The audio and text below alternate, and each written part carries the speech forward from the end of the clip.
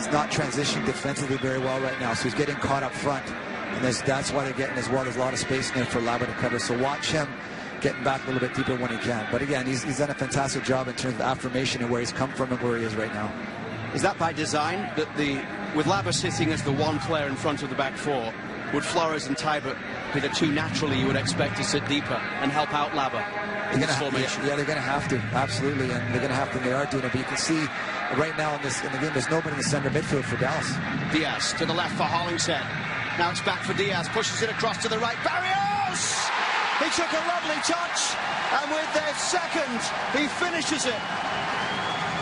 32 minutes in, Dallas in front.